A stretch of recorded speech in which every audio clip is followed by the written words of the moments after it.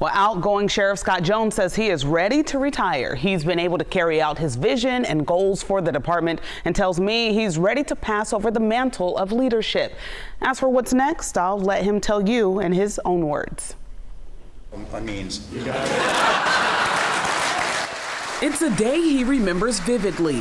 The first several years were incredibly difficult and fast-paced. Scott Jones sworn in as Sacramento County Sheriff, December 2010. It's been an evolution. I've grown. Certainly, I've learned a lot. I've made a lot of mistakes, but it's all come down to this day. 12 years later, today is his last day on the job. I don't think I'll run for office again.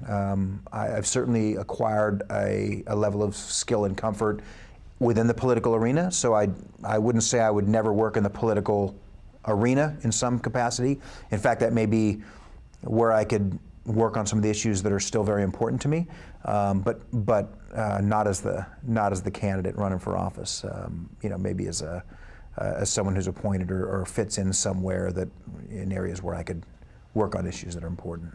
The outgoing sheriff tells KCRA he is looking forward to his next chapter, but is uncertain what comes next.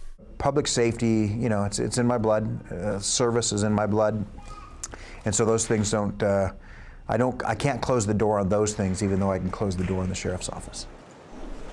Coming up in the 6 o'clock hour here, more of our interview with the outgoing sheriff. You'll hear from Jones on his overcoming challenges and goals that he was able to accomplish. Reporting live in studio, Brittany Johnson, KCRA 3 News.